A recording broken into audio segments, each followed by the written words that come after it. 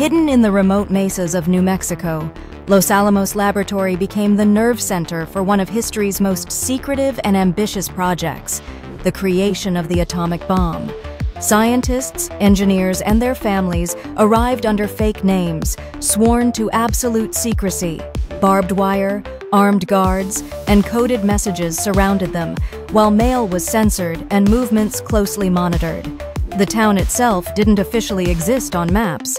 Inside, legendary minds like J. Robert Oppenheimer, Enrico Fermi, and Richard Feynman toiled day and night, driven by urgency and fear.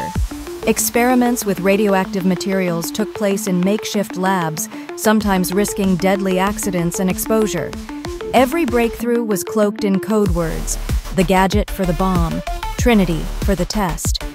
Even cafeteria conversations were hushed, fearing spies and leaks. The pressure was immense. Beat the Nazis, change the world forever.